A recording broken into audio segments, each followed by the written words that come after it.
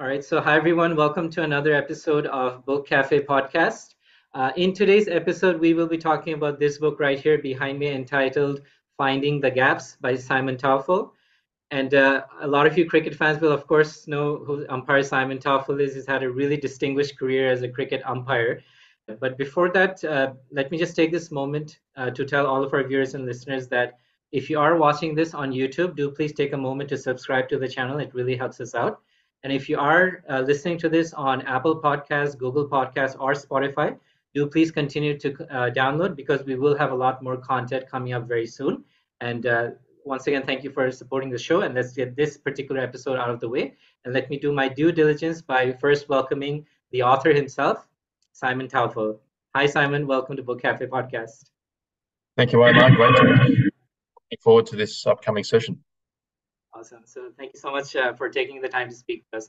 So Simon, as I alluded to right in the beginning, as a cricket fan, I of course know exactly who you are, but our audience is wider than just cricket fans. We have a lot of people who are book enthusiasts in general. So for the viewers and listeners who haven't read the book yet and who might be discovering you for the very first time, do please take this moment to tell us a little bit more about yourself. Your background, where you grew up, what you did, what you do for a living, what you did do for a living, and in fact, anything at all that you'd like to share with us. Sure. No, thank you, Omar. Look, I grew up in Sydney, born in Sydney, and grew up both in primary and secondary school in Sydney. I started playing cricket when I hit secondary school, so I started playing quite late. It was probably a 12-year-old. And uh, I did spend a brief time living in Brisbane, Gold Coast. My parents got divorced and we had to move back to Sydney after living there for maybe a year or two. And so really I spent my adolescence life growing up without a dad around. And I suppose that maybe coincided with me taking up cricket. And to be honest, I really found a second family through cricket. And, my junior coach, Brian Taufel, great man, and just really fell in love with the sport and the team environment, what the sport had to offer. And I actually did some coaching of the junior sides before I left high school, and started then umpiring in Barry Knight's Indoor Cricket Centre in Sydney. And many people thought that I might have taken up umpiring in the traditional sense of the game, but actually I actually took up indoor umpiring with cricket because it provided some extra cash as a young fella growing up, and we all need some extra pocket money from time to time. It's actually where I met my wife. She was playing mixed indoor cricket at the time. So I left school. I did a Bachelor of Business degree. I left that degree. I went and got a job in the printing industry, and then got as far as an operations manager's role with a very high quality sheet fed printer in Sydney. So I sort of cut my teeth in manufacturing as a coster and estimator, and then a production scheduler. I obviously found cricket umpiring when I stopped playing cricket at the tender age of 19. And I grew up playing with representative players like Adam Gilchrist and Michael Slater. So I'm sort of that vintage. So just past the half century mark age-wise. And that was quite a unique experience playing with those sorts of players and people as well. Played a lot of great cricket with my club side, North Sydney and Mossman. So look, I got involved in cricket and business that way. Then I had a career sort of critical point around 2002 where the printing company that I was working for was taken over. And at that stage, I was on the cusp of possibly being selected for the 2003 Cricket World Cup. And at that stage, I was only contracted to Cricket Australia. So I took a leap of faith. I left my job in 2002. 2003, I got an invitation by the ICC to go and do my first World Cup. And at the end of that World Cup in South Africa, I was offered a full-time contract by the ICC. Now, it wasn't a lot of money, certainly not enough to necessarily live by, but it was a start. And as they say in the classics, the rest is history. But I'm now a father, 3 kids. One of them's about to get married. Second son. So my first son, he's a policeman. The second son's a pilot, and I've still got a daughter at school. She's in year 11. I'm married, got one wife, one dog, 3 cats, and yeah, I like to play golf and that sort of thing. So I've sort of got a wide experience around the game of cricket from a playing perspective. I sort of call myself the accidental cricket umpire because I only got involved in outdoor umpiring by fluke. And I'm very grateful to my opening bowling colleague at the Camaray Cricket Club who convinced me to go along to an umpiring course, do the course. Got more than 85%, so became a cricket umpire. Unfortunately, David didn't pass the exam and went back to playing. And yeah, so very lucky at the New South Wales Umpires Association, tremendous resources, great people, and they gave me a start and just worked really hard through the CA pathway. And yeah, that's sort of my background and my history and a bit about me. Wow. Well, thank you so much for sharing, Simon. And yeah, I mean, you did start out umpiring at a really young age, and it was quite nice to hear what you wrote in the book. It was quite serendipitous. It wasn't something that you were aspiring to at that age, but you accompanied a friend of yours to an umpiring course. And so, as you said, the rest, as they say, is history. So we are really grateful as cricket fans to have had you on the field to umpire all the matches that you were involved in.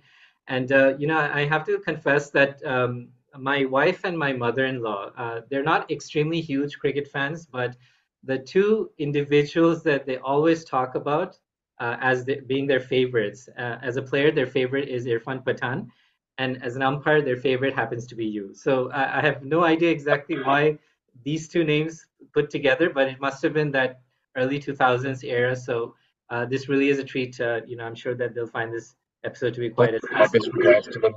Support. Absolutely. Thank you so much. Yeah. Okay, so Simon, let's just dive right into the book. And once again, for our viewers and listeners who haven't had a chance to read the book yet, tell us what the book is about. Well, look, the book's simply a brain dump of ideas and concepts and transferable skills helped me get to the top in a chosen field that just happened to be umpiring.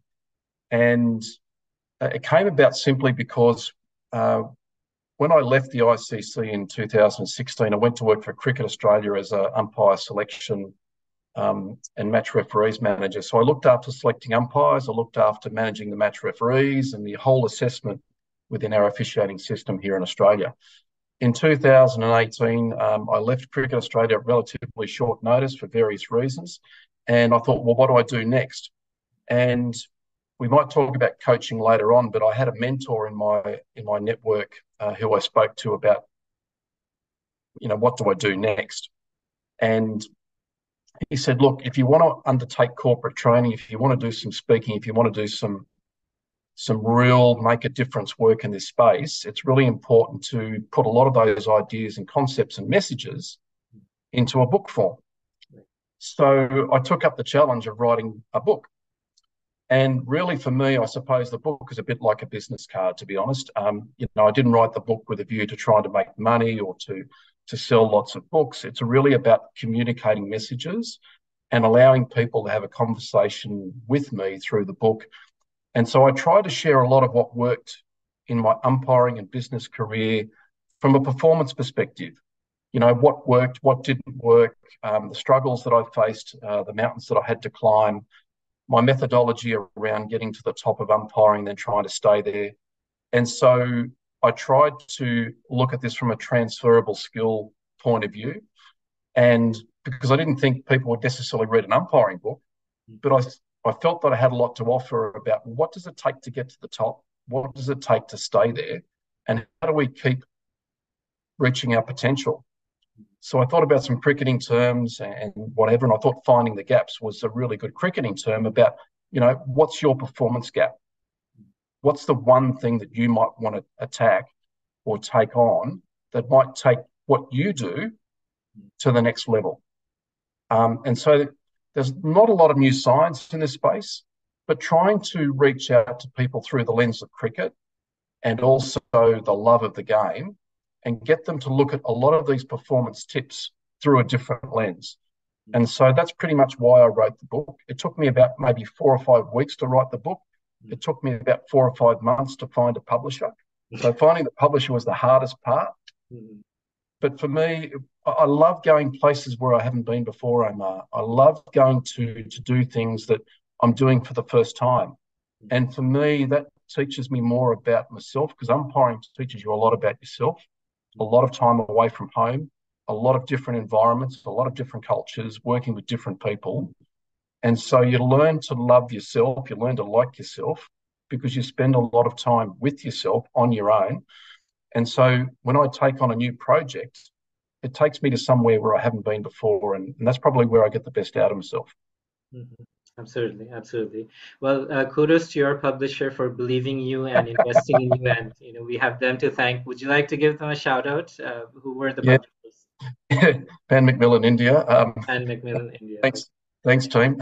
All right. So thank you, Pan Macmillan India. Anything related to cricket, India is the place to be, and it's the environment that is really very, very accommodating of anything related to cricket. Okay, so Simon, coming back to the book itself, once again, and let's start with the first chapter of the book. As a student of history, I was actually quite pleasantly surprised that you are, albeit it's a really difficult topic to talk about, but I think it's very important that we do touch on it. You started the book with the 2009 terrorist attack that took place in Lahore, Pakistan, on the Sri Lankan cricket team convoy, and you were actually part of that convoy. And so my question to you is that why did you decide to lead with this particular story for a book that was, in with all for all intents and purposes, a self-help book? So would you? Yeah, it's a really good question. Thanks for asking it, because I think I wanted to communicate. Number one, it's a very important story.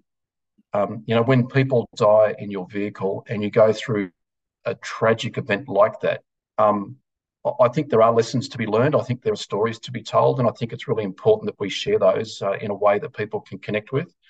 I also wanted to share that story because umpires are human too. We're people too. Sometimes people criticise us, they criticise match officials in all sorts of different sports, and they forget that the match officials are out there just to have a good game themselves. They're out there to enjoy themselves and do what they love, and no one goes out with the intention of ruining a game of sport in any field. So I really wanted people to connect with the fact that, well, there were three teams affected on that day, and the umpiring team, just like the Sri Lankan team, were in the thick of it, and we suffered and we hurt.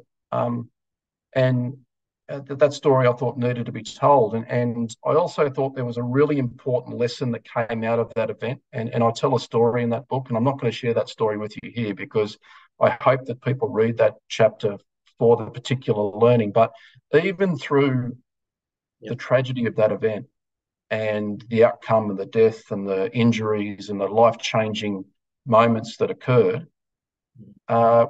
I felt that personally I was even able still to turn that breakdown into a breakthrough. That even through all of that heartache and through the difficulty, as a team, as an umpiring team, Steve Davis, Peter Manuel, Hassan Raza, Nadeem Gowrie, Chris Broad, we all came together and we were a stronger unit and we were stronger individuals having gone through that tragedy. And I would love people to connect with the humanness of who we are and what we do, and to realise that we're all the same, and if I can get through that, if some of my colleagues can get through something like that, then they can too. And that doesn't make it trying to glorify the incident or whatever, because it was a sad day for cricket. As I said, our driver was shot and killed in that vehicle in that time. Someone who was just doing his job, just going to a cricket match. And at the end of the day, it's just a game. And I think sometimes people take sport, they take cricket to a level where it's more than a game, and it's not. I used to walk off a cricket field after having a really tough day, and I'd laughingly say to my colleague, gee, that was tough, but at least no one died today. 2009, 3rd of March changed that. And that was really sad for us, because all we wanted to do was just go to a cricket match and umpire day 3 of a test, and yeah. So that's the reason I started with that chapter. And I hope that people really make that connection around humanity, and the umpires and referees, we're people too. But but something good did come out of that. I learned some really good stuff as a result. Right, right. Absolutely, absolutely. Yeah, and I think that's really well said, Simon. As I said that, I think that was also one of my favorite parts of the book. Even though it was such a tragic story and you had to live through that whole thing, and of course, our hearts go out to all the people who lost their lives and this, unspeakable tragedy. And I do hope that this small trailer for the book will inspire a lot of people to pick it up and read through it and go Well, through if at I least can just finish experience. on that question too, Omar. I mean, you look at Hassan Raza, who was shot twice, Right. sitting next to me in that bus. Hmm. Recently in the last couple of weeks, actually being elevated to the ICC elite panel of umpires. Mm. Wow. So here's a guy that's come through the operations, that's come through the terrible event, Hmm. and has now really realised his goal of reaching the pinnacle of officiating in world cricket. Hmm. So again, his Right. personal story and his way to come through those types of events and to persevere, Yeah. credit to him. Absolutely, absolutely. And we're extremely good to hear that he has come through and got Mm. it even stronger because of that. So, Simon, just staying with Pakistan itself, they have been sort of like a pariah in the cricketing world since that 2009 attack. But if I may ask, have you been back to Pakistan at all since the attack? And do you feel that, they should still be sort of punished for what has happened, or do you think that they shouldn't mix up the politics and the cricket together? And should cricket return to Pakistan at all? Do you have an opinion on that, or what is your take on that? If you could just take us through that. The thing I'd make comment on would be, I never think the politics and sport should mix. Right. Sport is something that unites people, that brings us together, that transcends politics and race and religion and all those sorts of things. And when I did the India-Pakistan semi-final in Mohali, and the two prime ministers are there in the 2011 Cricket World Cup, and to see the two nations come together, and I've been to the Wagga border prior to that, and I've seen the flag raising ceremony for those people who are lucky to see it. It's fantastic. And so I really do believe that there's so much that can be achieved by keeping politics and sport separate. Mm, And for me, you know, that's where it sits. mm, Yes, I have been back to Pakistan following that incident just a few years ago, probably 2 or 3 years ago now, I reckon. I was invited by a doctor, Dr. Kashif Ansari, who was doing some important medical work and charity work in Karachi. And I went there with Curtly Ambrose, mm, and we sort of championed the cause around donating blood and the importance of, dealing with some social issues. And I must say that, look, I've had many fond memories and many good friendships that have come out of Pakistan as well. It's just that I don't want to define my experience of Pakistan by one day, one incident right. at the hands of a few people. So, yes, I have been back. I felt very safe. I'm not sure I like the term punish um, for what happened on that day, but I really do think that if we get back to the purity of sport and what cricket can do in our lives, as like I said when I was growing up, it became my second family. Mm, So it brings people together, and there's so much to celebrate. And I'd love to see, the global game continue to grow and involve as many countries as possible. And I'm all for as many countries playing in a World Cup, because we want to aspire, we want to challenge ourselves, and we want to expand the game and give people the benefit of cricket and what it brings to us. Absolutely, absolutely. Well, that's really well said, Simon. I think that a lot of our viewers and listeners who are watching or listening to this from Pakistan, cricket fans in general, will be very heartened by your endorsement of the resumption of, cricket in Pakistan and the fact that they have your support. Okay, so Simon, moving on to something a little more lighthearted. You know that our show is based out of Dhaka after all, so I have to ask you this particular question for our viewers and Mm. listeners based in Bangladesh. Can you tell us about some of the matches that you've involved in with Bangladesh or within Bangladeshi territory?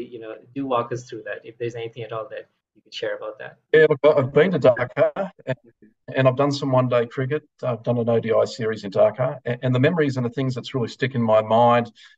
One is the passion of the fans, Mhm. and the intensity and the enthusiasm of the players.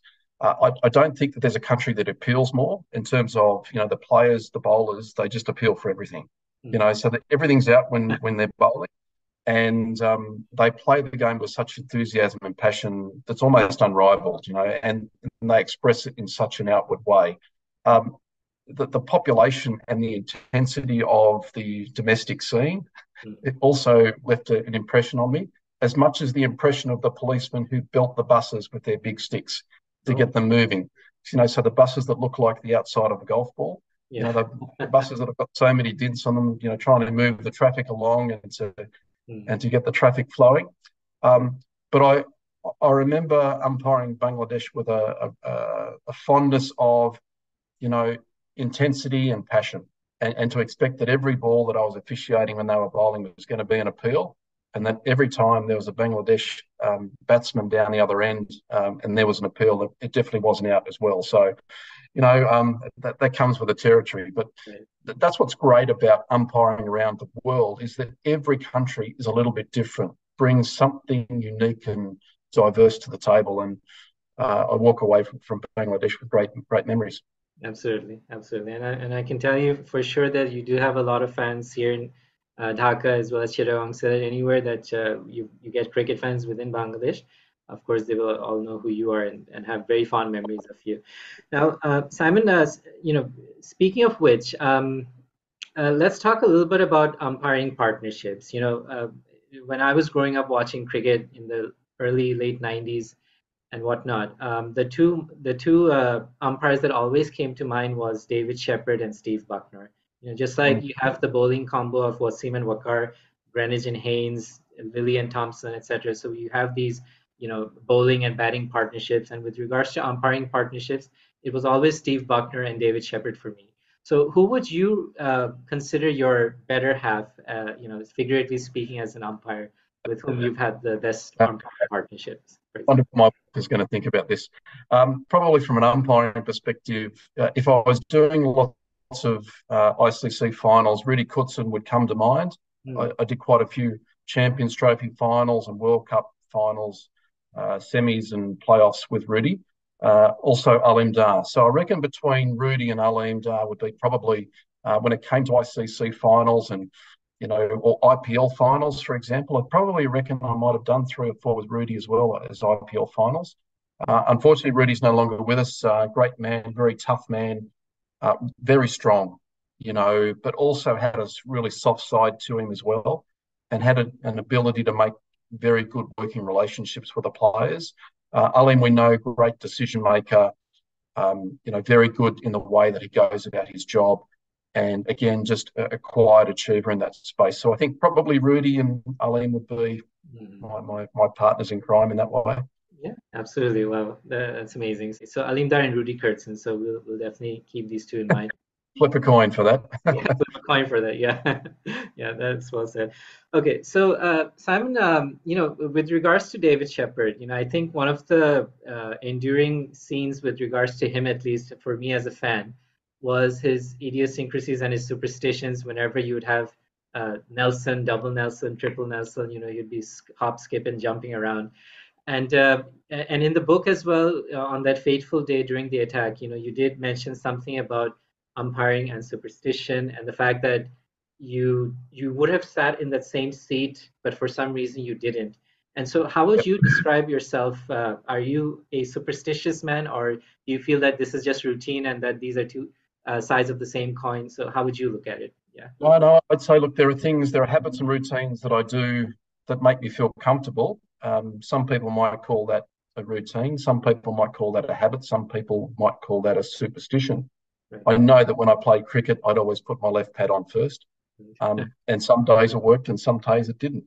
But it's amazing what we do as human beings. We love routine and we tend to do things all the same way.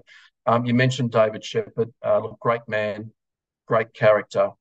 And what I learned from David really was, after doing that India-Pakistan series in '04 in Pakistan, was his ability to build relationships with just about anyone, regardless of where they came from.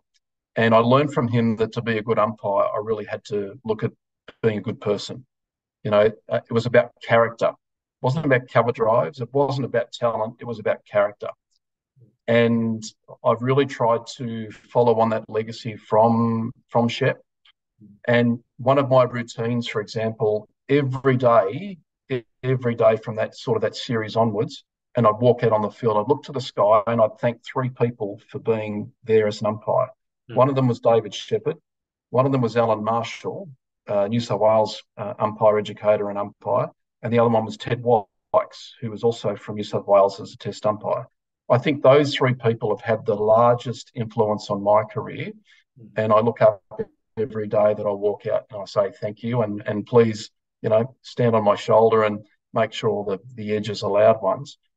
So for me, routines are important.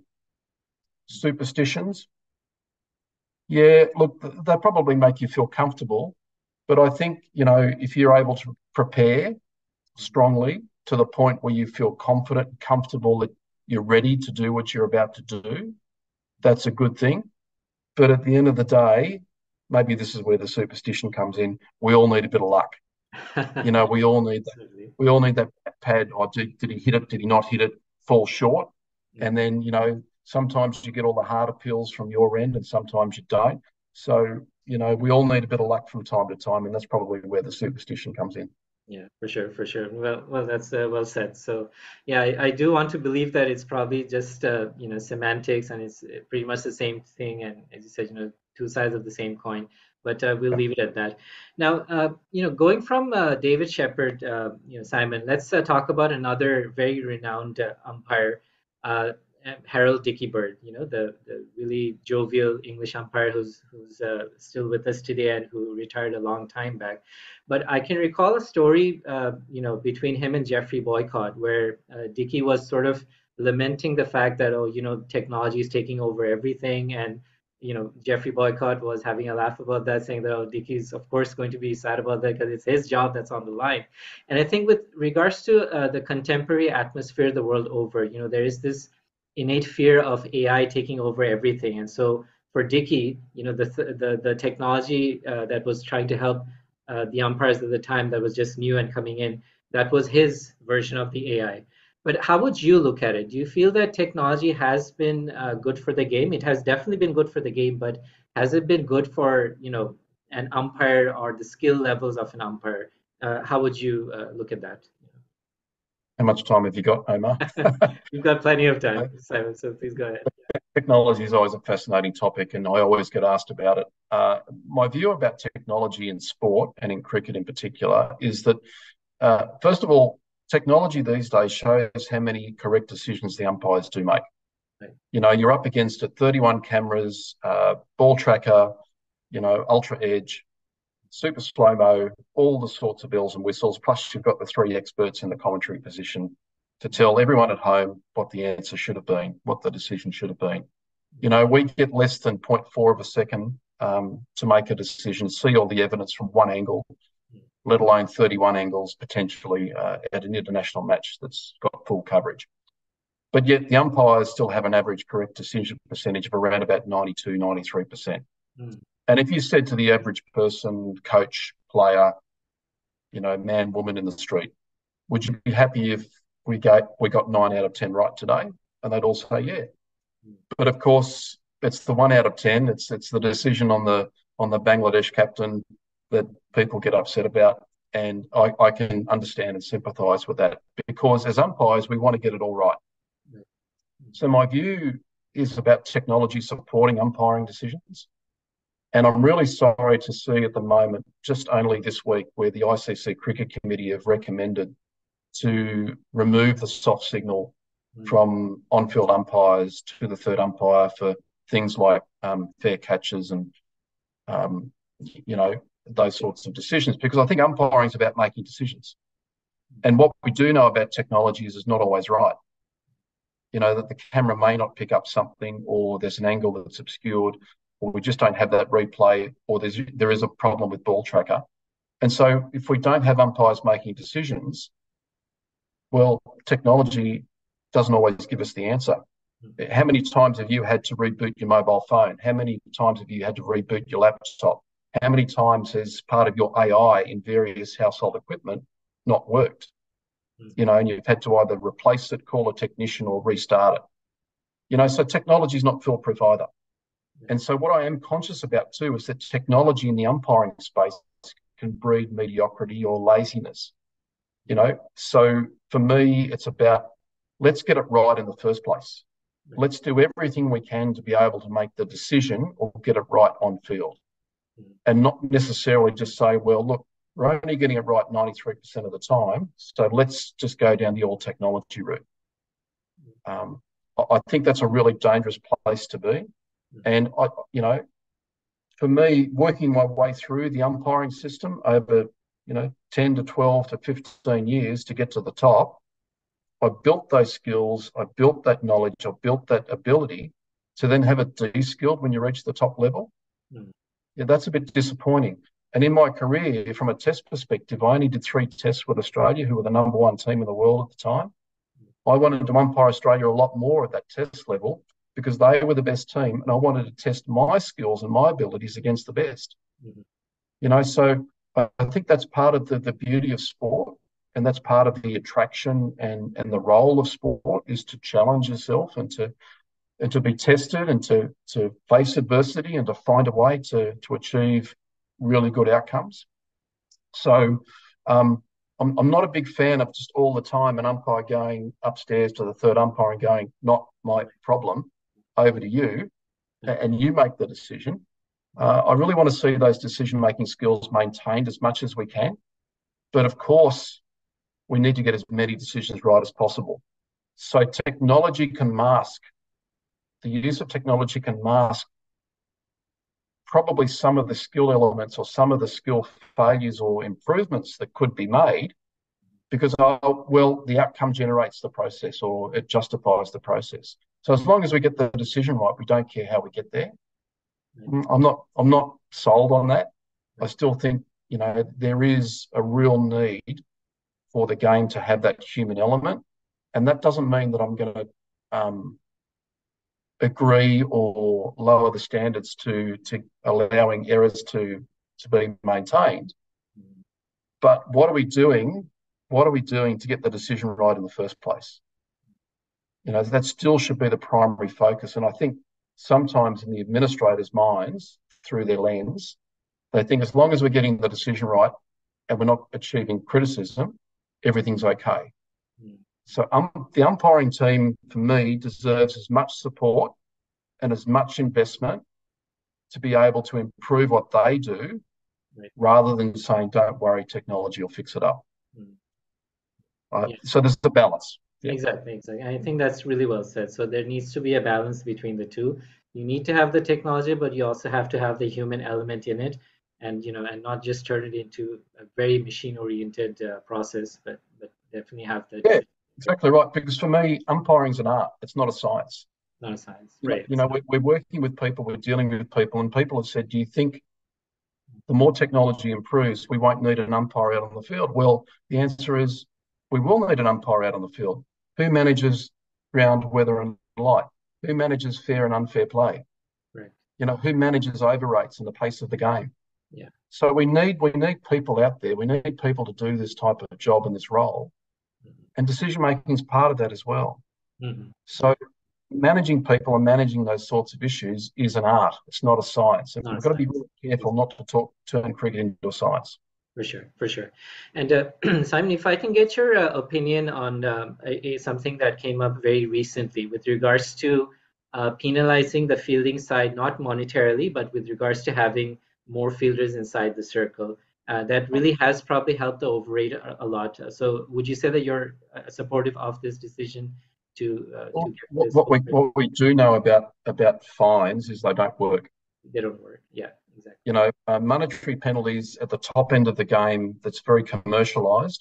Fines don't work. Fines do not change behaviour. Yeah. And so I think we've got to work out ways to actually incentivise and reward the behaviours and the desired behaviours that we want.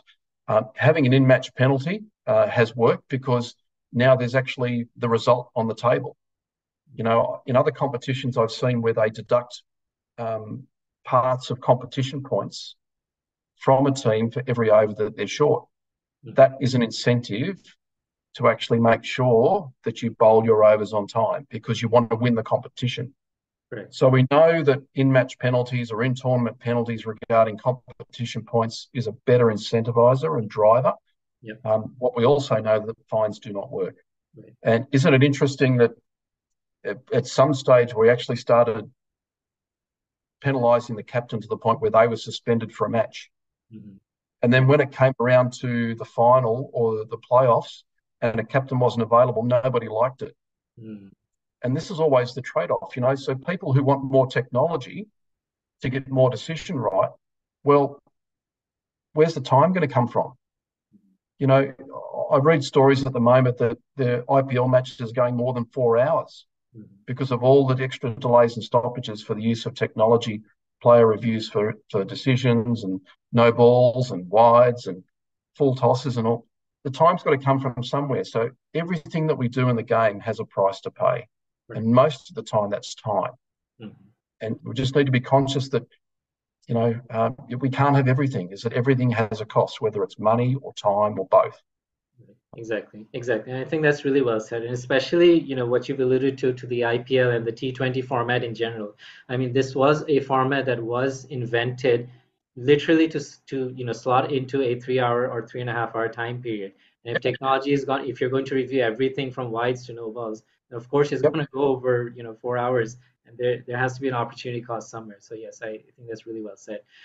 Okay, so Simon, we will do our due diligence to our viewers and listeners who want to know more about the book, and we will get to that uh, immediately. But just before that, I have one last question, which I really have to ask you as a cricket fan, and I'd like to walk you through a scenario which I would like to get your opinion on, and that is, suppose that it's the very last ball of a ODI. The batting team is down to its, let's say 9 wickets down, and they need 2 runs to win, and they need 1 run to tie. So the bowler bowled the ball. It hits the batter on the bat. It takes the inside edge, but the umpire and the batters have started to run. But the umpire inerrantly gives the batter out LBW, which the batters are able to reverse through the decision review system. But lo and behold, when the batter is given not out, the run that they attempted to get isn't counted, and it's actually entered as a dot ball. And somehow this doesn't seem to, fit right with me. The batters are being penalized 1 run for Sure. no mistake of their own. And so, Yep. how would you look at that? How would you keep this as it is, or would you make some tweaks to this particular rule? What's the alternative? What's the alternative? The only alternative available is to re-bowl the ball. And some would say that that's unfair on the other side. Mhm. And here's the problem of playing the game backwards. And here's the point that I was making earlier on about putting the focus on getting the decision right in the first place Right. and not relying upon technology or the DRS to actually overturn and change the decision, Mhm. is because that's what sport's about, us doing our best to get it right every ball. But it's very difficult to write playing conditions or laws to play the game backwards. We just don't, that's not the way the game moves forward. We don't do it that way. So, like we were talking before about using technology and time, everything has got a price to pay, everything has got a trade off. So, the trade off here is the batter gets to stay and they get to remain not out. But you're right, the run that they probably might have scored, we don't know the answer to that question, Mhm. but they might have, the ball becomes dead at the time the umpire makes their decision. So we're not going to make that ball go from dead to live and then say, well, that run now counts, because the fielding side were well and truly entitled to say, well, they were given out, so therefore they thought the ball was dead. So the game has changed. Mhm. And so this is why it's not a science, it's an art. Right. The game is just the game, and it is a game. Yeah. But when we try to keep tweaking and we keep writing, the more we have to keep tweaking and writing. So there's no perfection here. Mhm. No perfection here. Yeah, yeah, for You know, sure. Yeah. Yeah, and I think that's well said, Simon, because this was always something that I was very contentious about. I didn't know whether it was being completely fair or not to the batter. But you're right, the bowling side didn't do anything wrong either, right? So it's trying to make the best of a sticky situation, I suppose, right? So you then went to the other side of it and you said, okay, well, look, in the attempt for fairness, what we'll do is we'll re-bowl the ball. Mm-hmm. Well, the bowling side's going to say, hang on, but as you say, well, we didn't do anything wrong. Right, right. Now, we thought we won the game. Mm-hmm. Now we've got to re-bowl the ball. And guess what's going to happen? Murphy's Law would tell you that the batting side's going to score the required runs and they'll lose the game on a re-bowl delivery. Mm-hmm. You know, and then there'll be a counter argument to that from everyone else. Mm-hmm. So when we sit down and we look at laws or playing conditions, we look at the fabric of the game as best we can, and we come up with a position that's as best as possible. And there'll always be dissenters, there'll always be an alternative point of view, but the game's not perfect. And I just have to finish on that. That's just the way it is. And every side goes into a competition or into a match knowing what the playing conditions are. But when it affects you, of course, no one's happy. For sure, for sure. Well, definitely, like you said, it's more art than science, and of course, we'll definitely leave it at that. And it's a debate that can go on forever. But I'm convinced after having listened to your part of the argument that yes, it needs to be fair on both sides. Okay, so Simon, as promised, let's let me do my due diligence, and let's divert our attention back to the book and the transferable skills, which is the subtitle of the book itself. So one of the things I'd like to touch upon, Simon, is with regards to, an umpire, whenever we think of the long hours that an umpire has to stay out in the field, focus and concentration are, of course, two things that are extremely important. And this is, of course, something that is a transferable skill to any other vocation. But in the book itself, you made a very interesting distinction between focus and concentration. A lot of lay people may think that, okay, they pretty much mean the same thing, but you've made a distinction between the two. Can you tell us a little bit more about your understanding of the difference between focus and concentration? Yeah. Yeah, sure. So, look, in very simple terms, for me, I get asked the question a lot. How can you stand out there and concentrate for 6, 7 hours a day? And the short answer is you can't. So I don't even try. So what I do is the first thing I try and do is I try and chunk it down. I try to break my day up into bite-sized chunks. What does that look like for me? Well, I just focus on getting through the first ball, then the first over, and then the first hour, and then we have a break. And then after that drinks break, it's then again back to getting through the first ball, the first over, and then the next hour, and then we have a lunch break or a tea break, whatever it happens to be, or it's the end of the day. Now, concentration is a wonderful topic, and I think it has a connotation that we're doing the right thing, but I'm not sure we are doing the right thing, because even while we've been doing this chat, this interview, people's minds will start to wander. And they'll start to think about, oh, I remember that game, or I was, watching at the time, or I wonder what he's going to talk about next. So they're concentrating, but they're not concentrating necessarily on what we're talking about right then, right now. Their minds actually wandered. So they're concentrating on something, but it may not be the right thing. So for me to be an effective cricket umpire and to do a really good job, I have to focus on the right things at the right time. The right things at the right time. I find a lot of us disconnect. We're either in the past or in the future, but we've disconnected from the present. A lot of the times when I make a mistake, it's because I've been in a different mental space. I've been in the past, I've been thinking about the previous delivery, I think about the previous mistake, or I'm thinking about what the match referee is going to write in the report, or what the commentators might be saying, what's the headline for tomorrow morning. I've disconnected from the present, and I'm not focusing on the right things at the right time. So when I'm umpiring well, I don't think, I just do. I'm on that autopilot. I'm focusing on the play, and I'm picking up all the different cues of player reaction, ball movement. Did it bloop? Did it zoom out? Did I wait for the sound to come to me? It's all about the process. And so for me, if I find that I'm focusing on the right things at the right time, and not getting sort of mentally hijacked by finding myself in the past or the future, then I'm more than likely going to be doing the right thing. No guarantee, because there's no guarantees in performance, but I give myself not high performance, but high percentage.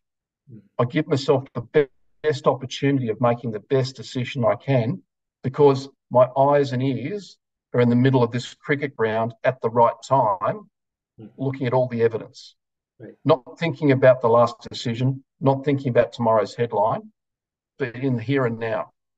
So I'm in the zone. Right. So if I focus on the right things at the right time, high percentage. If I'm concentrating, that doesn't guarantee me that I'm actually concentrating on the right stuff. So I really want people to think about the distinction. And yes, it might be mute. It might be a little bit, a bit of a tweak. But if I can get that message across to people in what they do, so whether that's in an office job, whether it's in an outdoor job, they're obviously very good at what they do because they've got the job. But the best results will come when they remain connected with the moment and they focus on the right cues so that they can then do the right thing. They give themselves high percentage possibility of outcomes. Does that sort of make sense, Omar? Yeah, for sure, for sure. And I think what you said is really, it's really well said in the sense that you're talking about grounding yourself in the present, not trying to live in the past or the future. So it's the here and now that's important. And the only thing, from an umpiring's perspective that really matters is the next delivery and the passage of play. So I really like that. I would never have imagined what the machinations were if not for the book. So I really do appreciate being able to be privy to your thoughts and be able to pick your brain with regards to everything that you've written here. And so, just staying with focus and concentration, Simon, I just wanted to get your opinion very quickly on something else. That with regards to some batters, let's exclude the great ones because they're on a different plane altogether. But what happens to a lot of batters after they reach their milestone, especially the century, and they take off their helmet, they're raising their bat, and very soon after that, we tend to see them, getting out. So, would you say that that lapse in concentration is happening for some reason, or what would be your take on why we tend to see this happening on a consistent basis with the players whom we wouldn't classify as great, the mid-level It's players? a good question. And it's a high risk moment for umpires too, coming back from a drinks break or a lunch break or a tea break, is because it's a moment where there's a break in routine, Right. there's a break in momentum. And so it's almost a matter of starting again. And so I don't think necessarily it might be a focus issue so much, but it's a break in the routine. And again, there's a really strong need to actually not get complacent. So just because we're traveling along okay and we've had a stoppage doesn't necessarily mean that it's going to continue that way. So one of the things that I learned through my career is just because we're following a routine doesn't guarantee that we're going to get the outcomes we want, because unless we execute with purpose, unless we actually do and focus on the right things at the right time with purpose and actually stay in that moment, stay in that present, unless we do that, that complacency will lead to bad stuff from happening. And in an umpiring world, that means you miss something or you make a mistake, or as a batter, all of a sudden you're playing a shot that you wouldn't have played prior to the break. So it's really important. And I think this sort of goes to your question around, is it focus, is it concentration? For me, it's a bit more than that, because it's about the routines that have been broken, and you've got to get back into those routines with effort and focus. Yeah. And it's also about applying yourself and not just relying upon that it's going to continue. Right. Okay. But because the situation's now changed. You've now got the bowling team and the bowling captain's probably been re-energized, refocused with a change of plan, a change of tactic, or they're just going to try something different.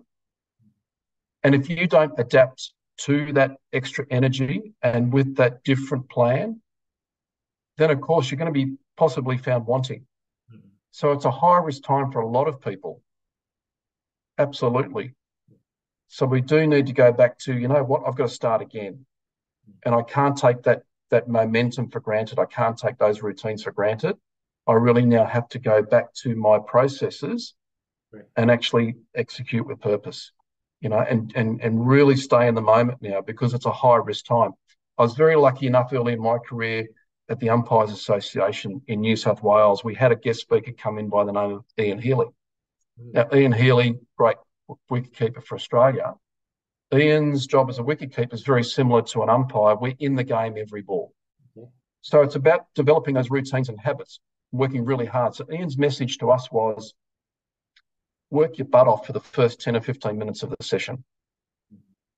Get the feet moving, get the eyes moving, get the routines going, work really hard. And then once they're set, then sort of back off a bit. So if you can imagine an aircraft that's going full thrust at takeoff, right. So the pilot goes all the way full thrust, maximum power to take off. And then when we get to a certain level of altitude, we're going to pull back on the throttle and level off and cruise. Right. Yeah, absolutely. And I think that's what we need to do every time we start a new session is we've got to work really hard for that first 10 or 15 minutes, get our feet moving, get our eyes moving, get our ears going, get those habits and routines really set, focus on the right things at the right time. Then we can pull back a little bit on the throttle, right, and sort of just manage through the rest of the session. Because right. we can't maintain that intensity the whole time. Yeah, exactly.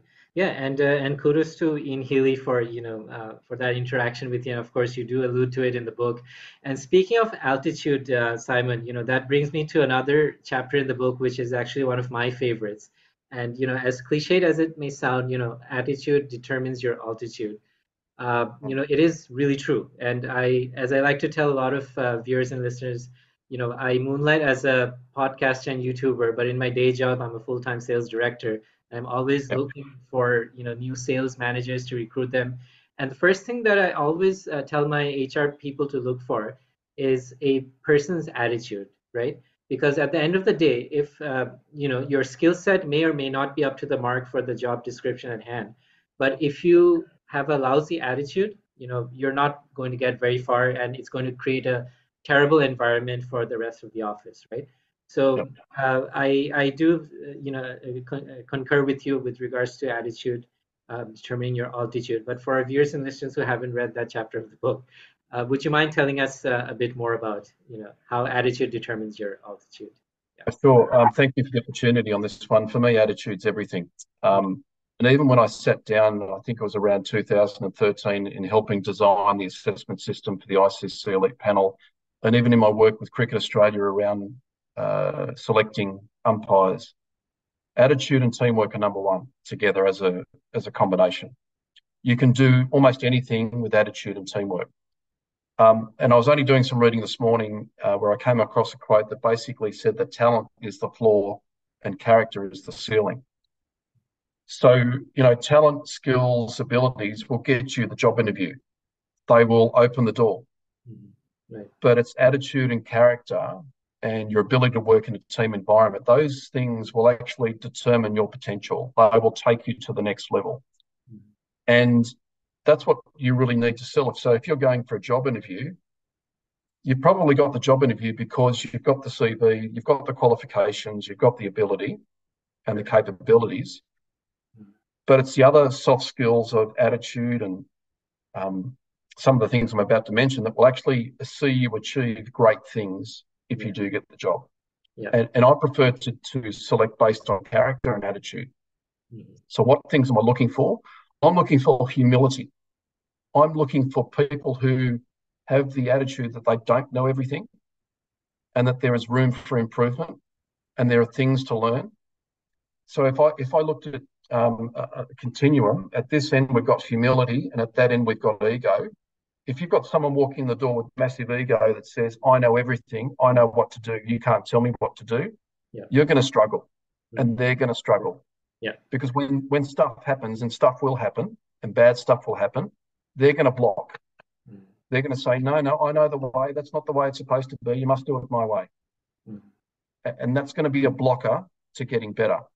If there's humility, massive amounts of humility, well, how could we do it better? Oh, you've got a good idea. What is that idea? So inclusivity and diversity actually can grow in that environment. Where you've got massive ego and a blockage, inclusivity and diversity will not work because it's about one person. Where you've got much greater ability for team success when you've got massive humility. So that's number one for me in terms of attitude.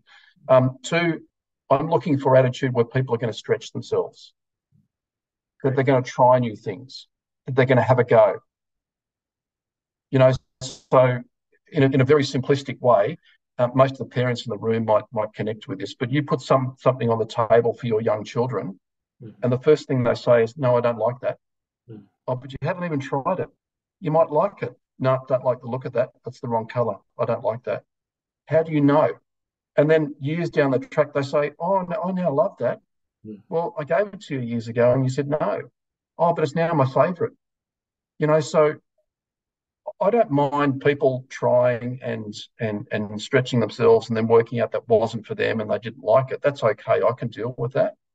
But to simply put a blockage and say no without even trying, that's the wrong attitude. Exactly. You know, so what can I do? How can I help? And normally the right attitude can start with a question. You know, so attitude's about, let's find a way. What can we do better? In terms of, and this was personified when I had a very good discussion with Gary Kirsten around what was his coaching philosophy, what was his coaching attitude, how did he work out a way of getting better? And he said, mate, when we get our team together every day, we ask ourselves two questions. Are we doing this the right way? And is there a better way? That's what I call a great attitude. You know, let's try, let's find a way, let's get more ideas on the table, let's stretch ourselves. But the other one that I'll talk about on attitude would be taking responsibility for what's not working. Okay. And for that to occur, you've got to have super amounts of honesty. Right. A lot of people are afraid to be honest. A lot of people are afraid to take ownership for what doesn't work or for their mistakes. So you must have an attitude of honesty and taking responsibility for what's not working, because connected with that is accountability. Right. So as a cricket umpire, I'm accountable for my game. I own all of my mistakes. Everyone can see them. But I also have to be honest to myself about my effort and my application and how I went about my task today. And sometimes I'm the only one that knows that. So attitude is really central about exploring areas of potential and having a go and trying new things. But you can only do that when you are super humble and not massively ego. You do need to have a bit of ego for confidence, you know, so that's important. Yeah. But attitude, I hope I've answered that question a bit. Yeah, absolutely. You have, and I must say, Simon, that I completely concur with everything that you've written in the book about the positive aspects of attitude, and this really should be the defining factor whenever recruiting new people, etc., and so forth. And you alluded to Gary Kirsten and coaching. And speaking of which, I have to say that another chapter in the book that you spoke about is coachability, or getting a coach. And you also name dropped Brad Gilbert and his book Winning Ugly, and it kind of inspired me to pick up the book as well. Granted, I haven't finished reading it yet, but I can tell that it's going to be an excellent read. But do tell us about your coaching, your philosophy about getting a coach, getting a mentor, and how exactly that helped you in your career, Simon, and how why you're such a proponent of getting a coach. So walk us through that. Thank you. Daryl here introduced me to a gentleman by the name of Russell Trotter early on in my career. And Russell Trotter at that stage was the referees manager for the Australian Rugby Union sport. Right. Now, Russell ended up leaving that role within a year or two after me meeting him, and he took on a job around life coaching. And he sort of got me thinking about, and we connected, we obviously formed a relationship. And I very quickly worked out, and I was lucky enough in the Australian cricket system where I saw players had coaches, but umpires did not. How does that work? So again, related to attitude, relating to performance development, continuous improvement, and trying new things, I started doing some work with Russell. Now, Russell was also a former Test rugby union referee, so he got officiating. He knew officiating. And long story short, at the height of my career, I probably had 5 coaches. I had I had an umpire coach, I had a life coach, I had a finance coach, I had a fitness coach, and I also had a nutritionalist. Wow. Some of which were resources from Cricket Australia, some of which I went and found myself. I believe as a result of all the work that I've done and the experiences that I've had, is that everybody needs to have a coach. Probably not as many as I had, but everyone needs a coach and everybody needs a mentor. Why?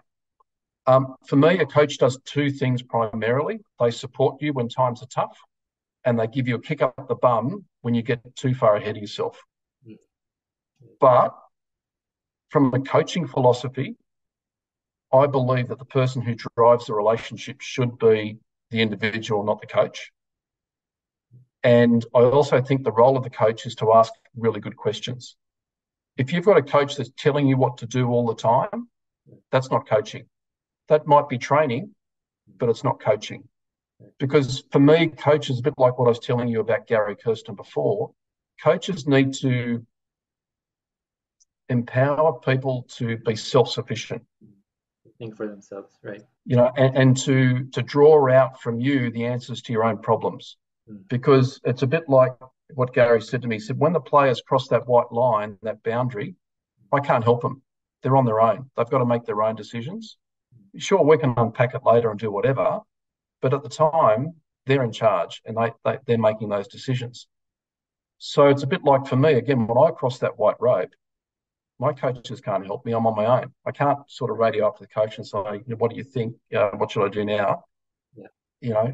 That's not going to happen. So coaches should ask you good questions and help you self-discover the solutions that you're looking for. Right. The other thing that they should do is not necessarily try to be experts on everything. So for me, a good coach is a bit like a general practitioner. So you go to your doctor doesn't necessarily know what the problem is, but they might refer you to a specialist, to get some tests done and to actually talk to a specialist on your particular issue.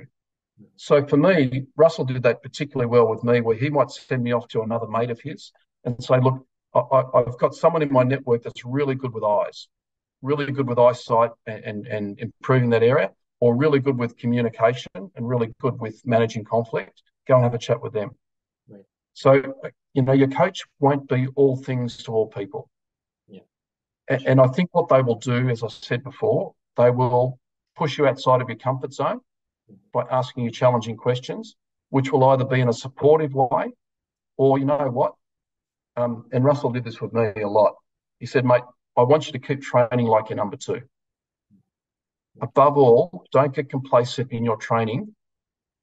Keep putting the effort in and keep training like you're number two, because there's always room for improvement. You never know how good you can be until you try. Right. And so they add that extra layer of accountability into the whole development process. So sometimes, for example, and here's maybe an example that some of your listeners might respond to. So I'm going to the gym now 3 days a week, 5:30 a.m. start. For some people, getting up at 5:30 or 5 o'clock for a 5:30 session is bloody tough. It's really tough getting out of bed in the morning that early for some people. But what I do, my mate and I, is 3 or 4 doors down. We go to the same class and we take it in turns to drive each other. Now, sometimes if I find it tough to get out in the morning, I'm not getting out of bed in the morning for me. I'm getting out of the bed early in the morning for him. For him, right. Exactly. Because if I'm accountable to another person, sometimes that makes up for my lack of motivation that morning. And when you've got a coaching relationship that really is working, sometimes that motivation might be just on the downside for you. But if you then are responsible and accountable to a coach, that might just help you drive that little bit further.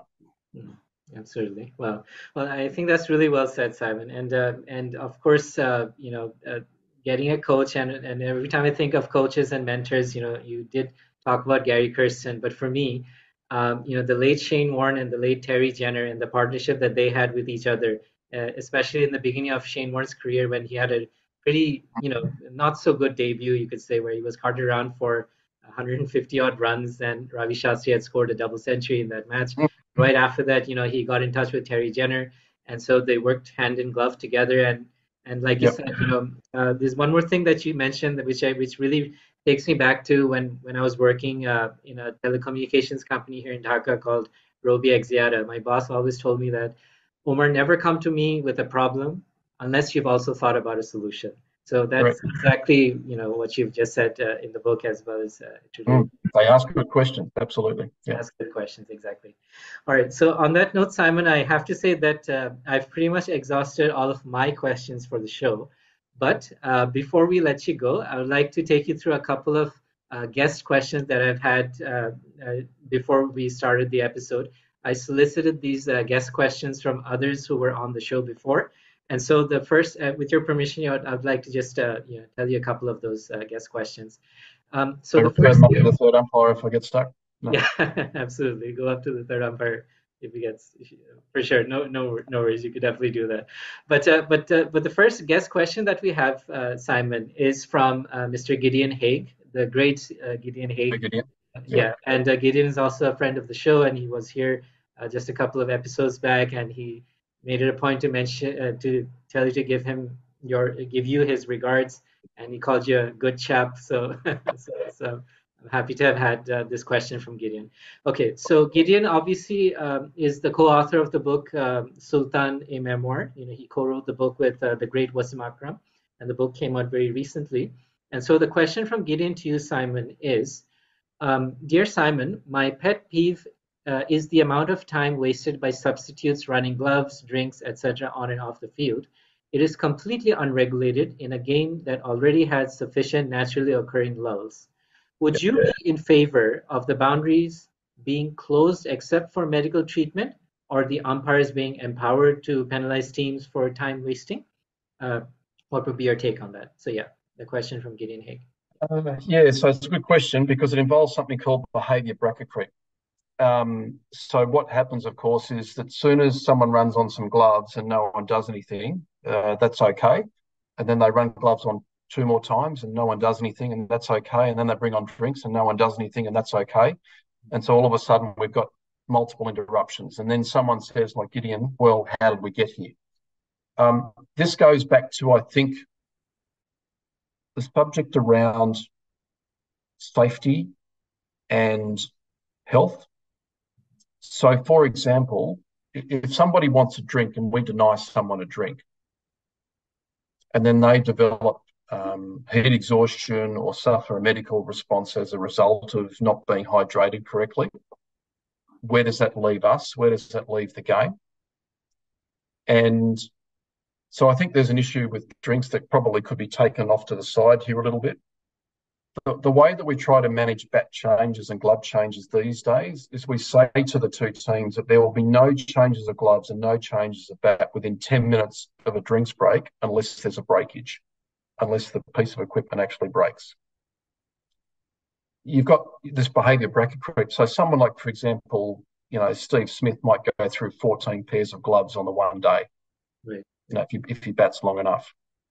And here's the problem where you try to maintain good relationships with the players and you try to find a way to keep the game moving as best you can. So Steve Smith comes to you and says, I want to change my gloves. And you say, sorry, mate, you can't change your gloves. There's nothing wrong with them. And then 2 balls later, he gets out. And so then he blames us, and so that leaves us with really nowhere to go. So this is where we turn to the administrators and you say, you know what, we'll do anything you want, providing you support us.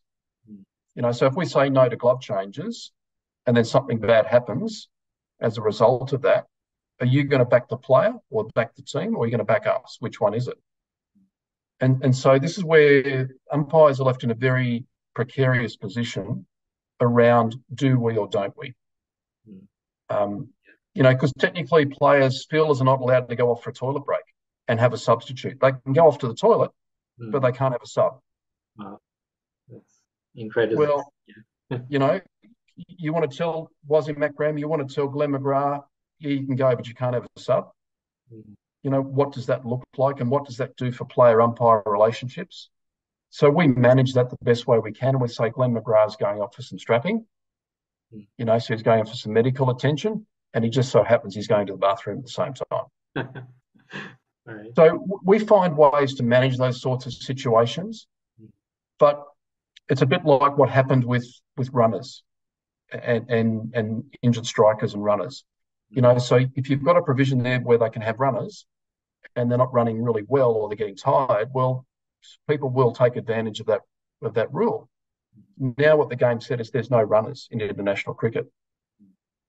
So the challenge here is finding middle ground, and there probably is no middle ground. So if Gideon's upset about glove changes, bat changes, extra drinks, then you've got to say no to all of them.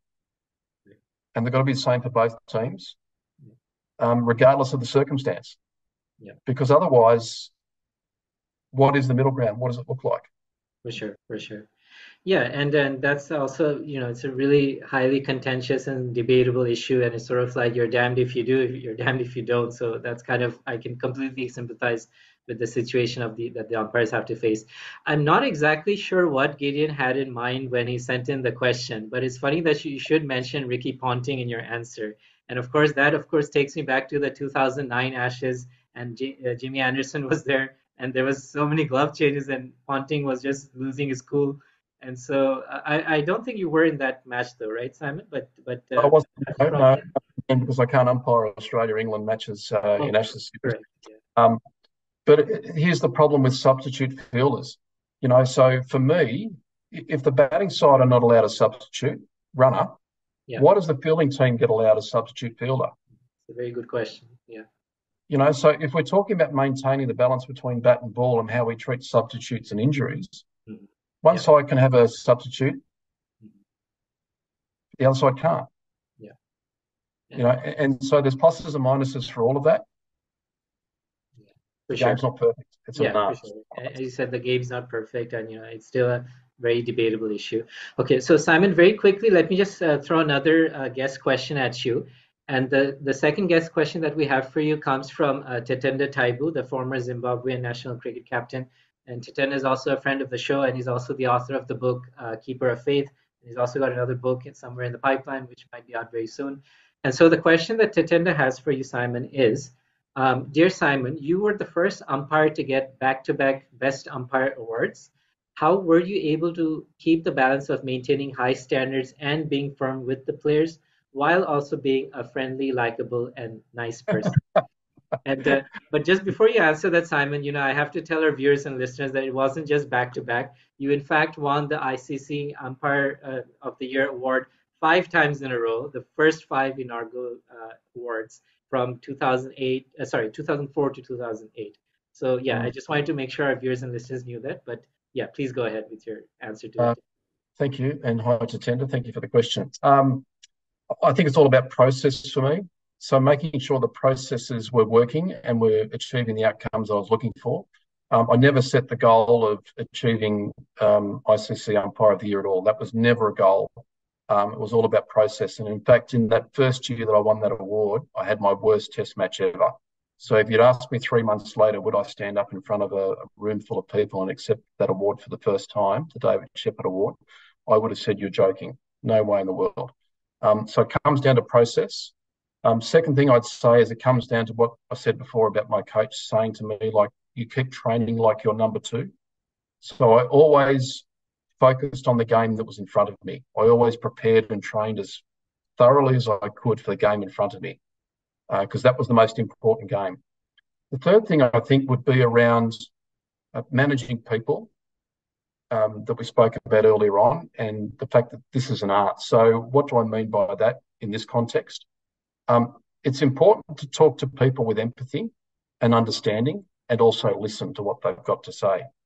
So whenever a captain would raise an issue, the first thing that's important is to listen, and then to acknowledge, and then to understand where they're coming from, and to try to find a way to deal with that issue, and find a good working relationship with all of the captains and all of the senior players, because you don't have to like them all, but you have to have a good working relationship with them and treat them with respect. I really respected the fact that captaining a country was an incredibly difficult position and role, and hopefully they respected that umpiring was very difficult too. But I think to get respect, you have to earn it and you have to give it. And you can only do that by those things that I talked about, particularly the empathy. And so your language might be really important here to say, look, Tatenda, I understand that you're facing a really uphill battle with lots of runs being scored against you, but we still need to move through this over rate. Can you please work harder to get through your overs faster? So it's about how you deliver that message. It's about how you talk to people. It's about how you treat them. And central to that is respect. Right. Exactly. And you talk with them. You don't talk down to them. Right. And you try to manage those situations as best you can with the use of empathy and listening skills. And then if you still need to make a tough decision, well, you make it. And so, unfortunately, Tatenda, that's the situation today. You are 2 overs short. We've given you a number of warnings. You haven't responded. That's where we're left with. So it's probably the best way I can answer that question. Definitely. And I think it's really heartening of Tatenda, to make that nice guy claim because, as fans, Simon, and if I might digress just a little bit, the Aussie cricket team of the late 90s, early 2000s always had the reputation of, playing the game hard and fair. And so that was always the impression that you got for any Australian. But, Australian and nice guy in the same sentence, and you are one of those people who does embody that. So I think that in itself is such a amazing, achievement, if I may say so. One thing that I really enjoy and reflect on with great humility as well from the game of cricket in my career has been not the big games or necessarily the big matches and appointments, but so much being able to walk away from a period of involvement in the game and have the respect of people like Tatenda or even like Sachin Tendulkar, and to be able to reach out to Sachin and say, look, I know that I haven't always got you right. I know that I always haven't given you the right decision, but I'm doing this project. Would you be able to be involved in it? Could you write the foreword to the book? And to have a respectful working relationship with those sorts of people and have them respond gives me an enormous sense of achievement in terms of outcome. Yeah.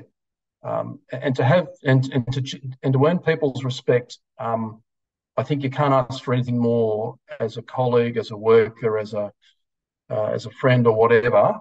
That's probably one of the highlights of my career. Yeah. Absolutely. And of course, for our viewers and listeners who haven't read the book yet, the foreword to the book was written by Sachin Tendulkar. And speaking of which, for our viewers and listeners who are still with us and listening and watching this, we will have Sachin Tendulkar's biographer, Boria Mujumdar, on the show. It's going to be the episode right after this one. So, Simon, if I were to take this opportunity to have you ask a question to Boria, Sachin's biographer, would you like to put in a question for him that we can ask on your behalf during the episode so that we'll get a chance to link the 2 episodes together? Cool. I always like asking these sorts of questions to successful people, but if he was to have his career over again, what would he do differently and why? Mm-hmm. Okay. All right. Awesome. Great question. So it will be really waiting to see how, Boria Mojumdar answers that question on behalf of Sachin. So yeah. So Simon, just 2 more questions, and then we'll let you go and be respectful of your time because you've really been very generous with it so far. And so the next guest question that we have is from somebody else who was a guest on the show, and his name is Barrister Yasir Latif Hamdani. He's a Pakistani national, and he's the author of the book Jinnah A Life. And I actually reached out to him for a question because he also happens to be a resident of the city of Lahore, where the terrible tragedy had taken place. And so the question that Yasir Latif Hamdani has for you is, Dear Simon, as a Lahori, I am sorry that you were so poorly treated by my city. It was a terrible time in our history. Cricket now has been restored in Pakistan, and most teams have visited Pakistan again. Would you say Pakistan is safe for cricket, or would you endorse those who still want to boycott Pakistan? So I think that we already did touch upon this question, but for the sake of Yasir, who took the time to send in the question, do please go ahead, Simon. Look, it's a hard judgment for me to make here sitting in Sydney when I'm not actually living in Lahore right now. But just to briefly expand upon what I said before about visiting Pakistan a few years back, I rang Alim Dar, I rang Hassan Raza, I rang a few other people who were based in Lahore and living in Karachi as well. And I said, look, I've been invited to come back to Pakistan. What do you think? Tell me honestly, tell me, is it safe to come back? And they said, yes, it is. And I think when you have a relationship and a friendship with people like that, there has to be some trust. And I'd like to think, while cricket has been playing there for a few years now with the PSL, for example, and various tours, um, I do note that there is some unrest at the moment politically there with Imran Khan and a few other things. So I think we should always be alert but not alarmed. So even if I said I think it's safe now, it might not be safe tomorrow or the day after, or there's other violence and conflict going on around the world as well. So to single out Lahore or Pakistan is probably never a great thing. So at the moment, the word that I get from my colleagues and friends is that it's safe. And I've spoken to Joel Wilson the other day, who just completed a series there, a one-day series, and he said he had a great time and it was fine. So at the moment, it is. We never know what the future holds. Yeah, for sure, for sure. And I think that's very well said. And so really, I think the fans in Pakistan will be very heartened, Simon, with you, for your support. Okay, so Simon, we're right at the cusp of ending this episode, but just before we really let you go, we have one staple question that we have on the show that we like to ask all of our guests. And the question is, I've been told it's a tough one, but I do hope that you'll be able to give us a good answer to this one. If you could select a book that you feel that every young person should read, at Yep. least once in their lifetime, it may or may not be related to cricket or self-development. Mm. What would be that one particular book that you would recommend that everybody in the world should read at least once in their lifetime? Hard to narrow it down. I've read so many good ones and that have really had an impact on me. One book that comes to mind that I found really hard to put down, and maybe it's because it's related to what I do, but it's a book called Legacy by James Kerr. It's a bit of an insight into the New Zealand Rugby League, rugby union team, the All Blacks, and it's about culture and it's about some of the stuff that we've talked about today. And it gives an insight into the importance of the All Blacks jersey and how people really performed above their potential because it was about serving the jersey. It was about serving the game and the tradition of the All Blacks. And I really, as I said, I found that hard to put down. And I think it's about character as well. And it's about, for me, I'm really big on leadership and really big on serving. And that's what leadership really is about. It's about serving other people. So I'd really recommend a book called Legacy by James Kerr. It teaches you a bit more about sport, more than sport, more about what it takes to be successful and some of those intangibles that make a tangible difference. Yeah, for sure. Okay, cool. And of course, we would be doing a disservice to our viewers and listeners, Simon, if we didn't put in a plug for your consultancy firm as well. And you have the T-shirt on, integrity with leadership. So, would you like to take this opportunity to tell us a little bit more about the firm and what you're doing with that? Yeah. Oh, yeah, not a paid advertisement, but basically, I work together with a couple of other colleagues, and we help corporate teams, we help sporting teams, match official teams, just really go to that next level and take a good hard look at what they're doing and the way that they're doing it, and try to improve, leadership, but also the integrity is really important, which is always connected to their values. So, again, no rocket science here, but it's all about those things that we've talked about today. For sure. And if anybody who's watching or listening to this wanting to get in touch with you for your services, what would be the best way to reach out to you?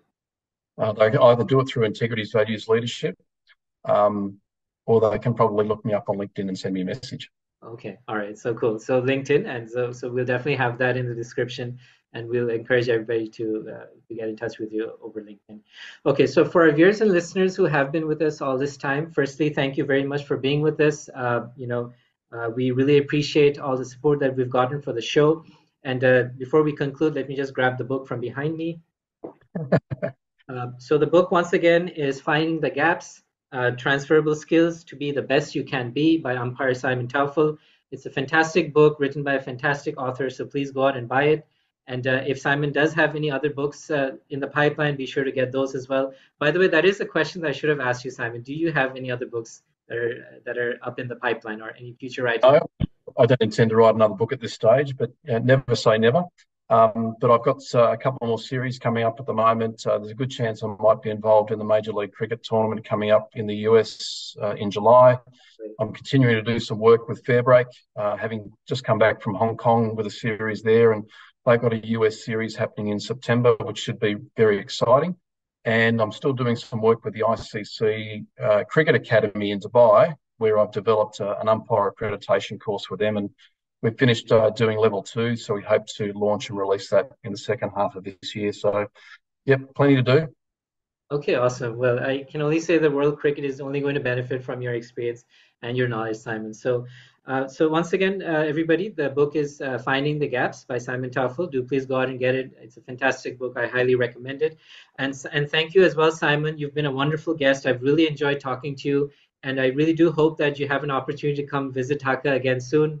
And share the wealth of knowledge that you have with us and our community and our country. So yes, all the best to you and everything that you're doing, and I really hope to have you back for a future episode if and when you do write your next book. Inshallah. Dhanyawad, shukriya, meherbani. Okay, Khuda hafiz, bimalenge. that's awesome. All right, thank you so much, Simon. So you have a nice day, and let's catch up soon. Yeah.